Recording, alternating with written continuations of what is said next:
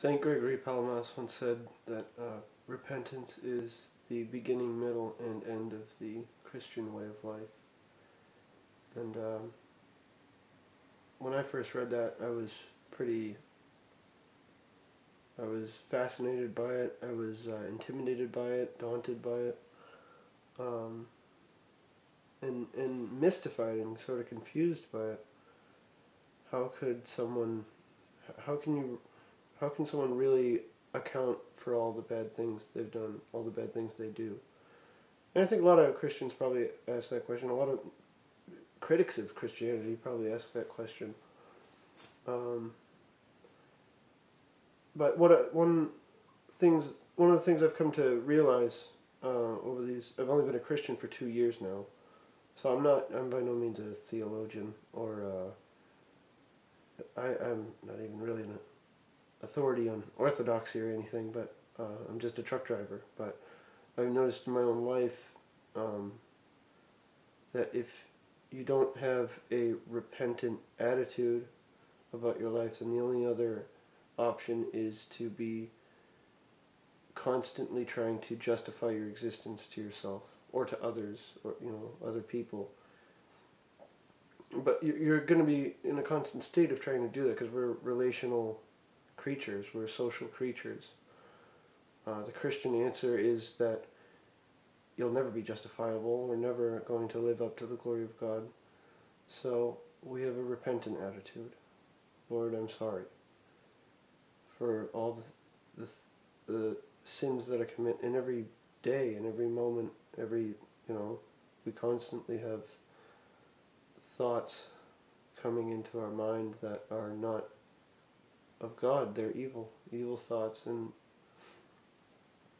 true repentance is an ever increasing understanding of how deep that sin runs into every thought that we have. And if you have true humility and that attitude of contrition in your heart, it naturally begins to bounce off of you, the nasty thoughts that come.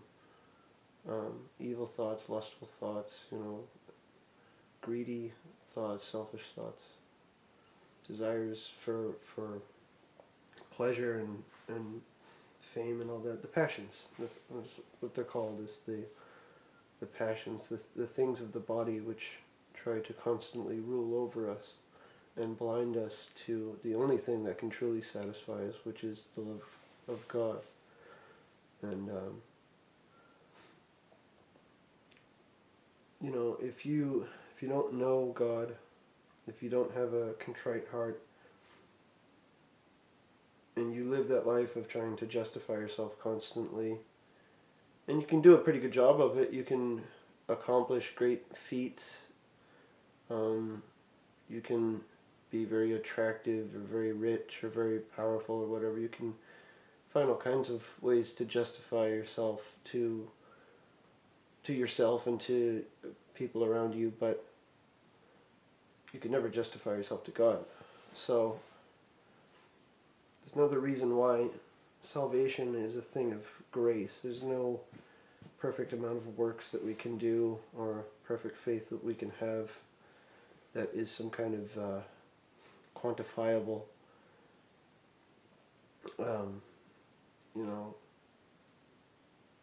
payment for salvation. It is only by God's choosing, by what He sees in us. It is actually, God looks at the state of our hearts. Do we have a true heart of honesty, of humility, of love? And that comes through repentance. It's a repentant attitude. It's a increasing awareness of how often the things that you're doing that you think are admissible are actually little infractions, little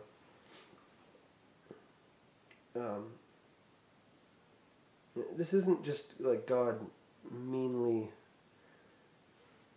making a list of every bad thing we do. It's actually that by doing these bad things, we're actually breaking reality. We're breaking the way things are supposed to be. We're supposed to be in perfect union with God, just as we were before the fall. Our true nature is to be with God, in union with Him. So, although it seems difficult at first to have a heart of contrition, to be repenting all the time, it's important to conceptualize it correctly, because it's not, how do I say? I find myself all day, if under my breath or something, I'm saying, Lord, forgive me. Every time I say a curse word, I say, Lord, forgive me. Because I've lived the first 27 years of my life, I didn't have Christ, and I didn't realize what I was doing. I didn't realize what sin is. I wasn't seeing the evil in the things I was doing, which I thought, oh, I'm not bothering anybody else, so it's okay if I do this or that.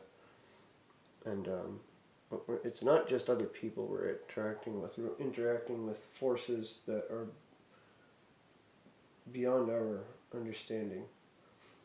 And it's dangerous. Sin is dangerous.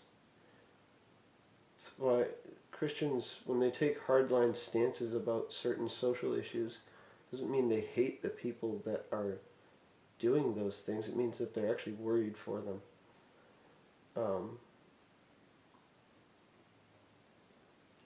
But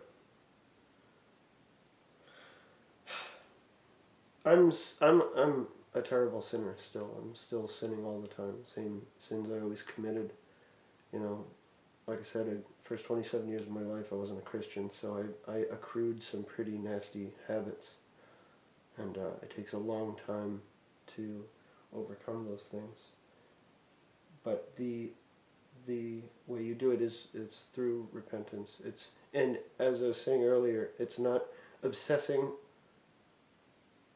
As I was beginning to say earlier, I got sidetracked a little bit. I was going to say, you don't obsess about it, because I mean that in itself is a sin. It's a sin of imprudence or something.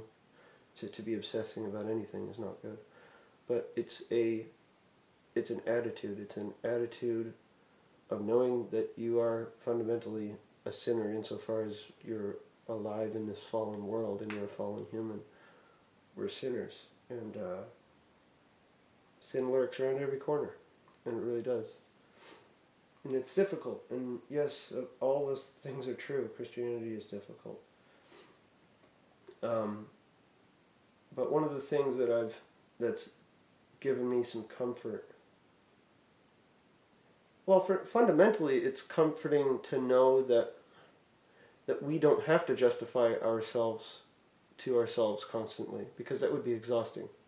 We don't have to do that. If we have the repentant attitude, the great comfort is that that you know that the grace of God is what saves you, because you try to stop sinning, but you accept that you are a sinner. You take comfort in accepting that you're a sinner. You don't take comfort in sinning. Those, doesn't mean you get to just keep living the way you were, but it's comforting to be able to accept that you do need help from God, and that He'll give you help, and that's where faith comes in. And it is possible to live the true Christian life of repentance, the beginning, the middle, and the end of the day, all the time thinking of God and His will. And I felt the need to make this video today because I committed a particular sin that I find particularly scandalous.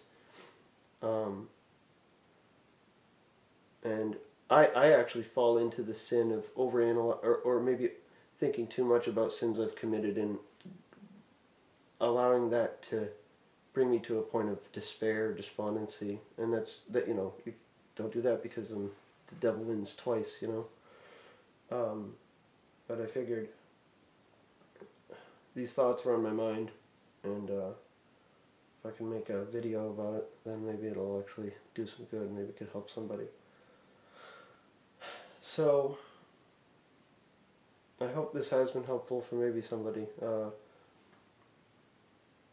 Living a life of repentance is possible. It's difficult at first, but with all things, it becomes easier. It becomes more natural. You make it a part of your whole life, and it is.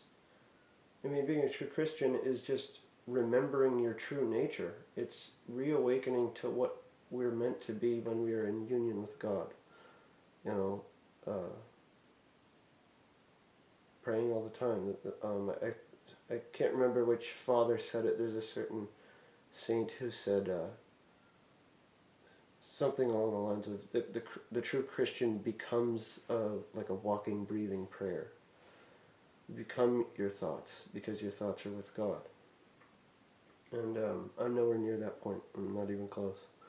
I'm at the miserable, disgusting, pitiful sinner stage, trying to